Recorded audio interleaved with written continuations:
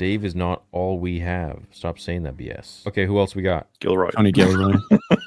Fuck Tony Gilroy. Why fuck him? unless there's a Mary kill other people. Didn't he say that, like, oh, half the time I forgot I was making a Star Wars project? Yeah, but when you watch it, you know what he's talking about is that he's so focused on the characters' storylines that it could be placed in a way in anything.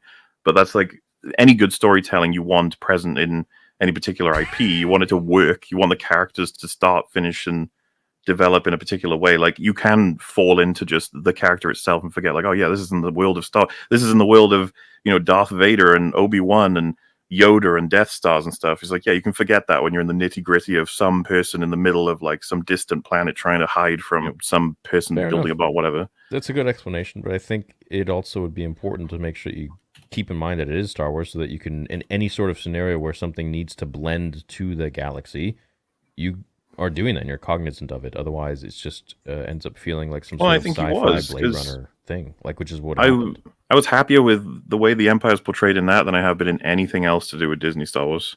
I know you were. Right? That's what I'm saying, though. It's like that is a connective piece to Star Wars that I like to consider canon. I think that they're very powerful and organized.